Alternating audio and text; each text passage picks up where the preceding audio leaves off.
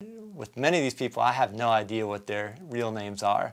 So it can be a little awkward when you run into them around town and you're trying to introduce them to another friend that you happen to be with, or if you're out with your spouse and you're trying to introduce them to your spouse, and you realize that you've got no idea what their real name is. Wackus. Glue. Hurry, hurry, hurry! Kern dog. Snuffy. Ringo. Torque. Willow. My name is Wendell Gilland, and I'm an associate professor of operations management here at UNC Keenan-Flagler. But outside of this building and out on the trails, people call me Gilly Glue, or Gilly for short.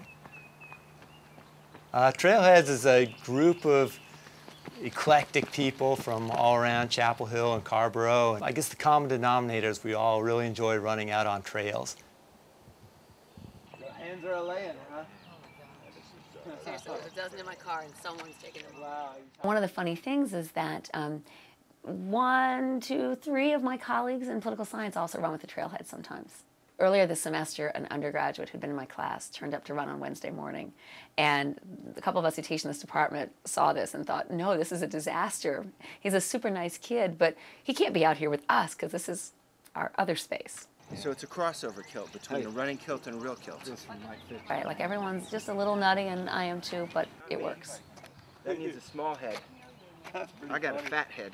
The worst thing that can happen with a trail name is for someone to like it too much.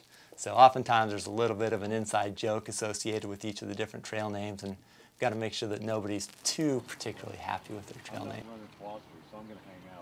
In my case, there was actually a public debate about my name on the listserv because I was pregnant, and got to the point where it was obvious I was pregnant, and the debate was whether or not my name should have something to do with the fact that I was pregnant, and whether or not, sort of how much they should make fun of me for this. And then they decided that that it was not going to be a permanent condition, and therefore maybe they should give me some other name. And I got the name Willow, which is a very nice name, because I think because some of the men felt guilty that they'd had this whole debate about me.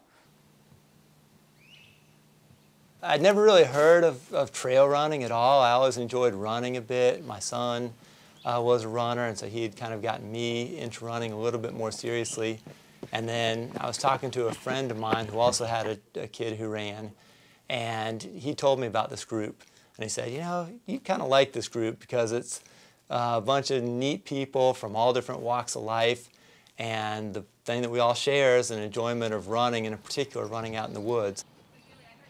I really like this mix of people who, you know, some of whom are software developers and others are medical doctors, others are academics, some are graduate students, and that you sort of get to come in contact with people you wouldn't meet otherwise.